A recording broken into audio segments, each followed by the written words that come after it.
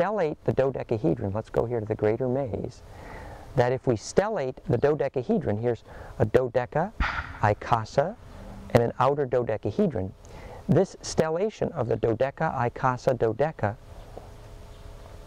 is such that we have this edge length ratio 0.618, and then the stellation is 1.0, the icasa 1.618, and this stellation, again, edge straight out, is 2.618.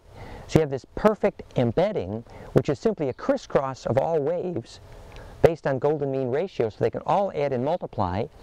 This is the geometry of DNA, Earth grid, and zodiac, we believe, perfect embedding, and may relate to the City of Revelation models, the foundation stone of theosophy. And yet, it's simply a model of perfect implosion. So,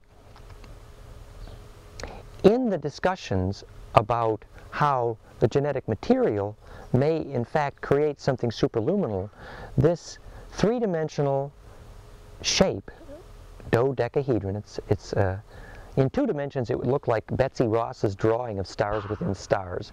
It's the pentagonal star. And in that symmetry, the adding and multiplying of waves going to center can constructively interfere infinitely. And that's, we believe, the model of perfect compression, perfect implosion.